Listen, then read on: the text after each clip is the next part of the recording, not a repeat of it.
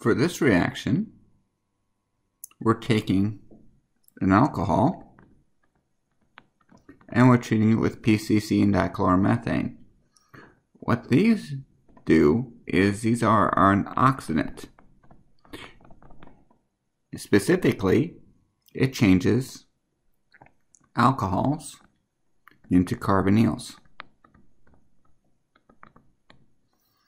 And the way PCC and dichloromethane works is it takes a hydrogen in the reaction, it takes a hydrogen off of the alpha carbon and a hydrogen off the oxygen to form a carbonyl. Now if you use PCC, you have a tendency to stop at the aldehyde stage. So if we take a look at this, we take a hydrogen off the oxygen, hydrogen off the alpha carbon, we get this product right here. Let's check the other answers. Here we have a carboxylic acid. Well, to get a carboxylic acid from this molecule, we have to use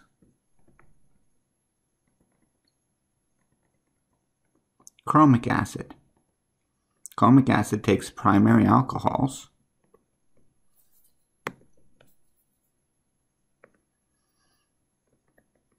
and turns them into carboxylic acids. Now I say this is a primary alcohol because that carbon is attached to only one other carbon. Hydrogen and deuterium, these are both hydrogens. So when you do the PCC reaction, you actually have two hydrogens you can choose from for the alpha carbon. You can choose the hydrogen and the hydrogen, that gives you this product.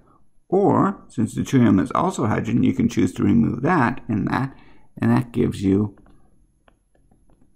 a second product. So both of these are products. So the correct answer for this one is E. Both C and D are products, mainly because deuterium is also a hydrogen and it can be removed in this PCC reaction, giving you both.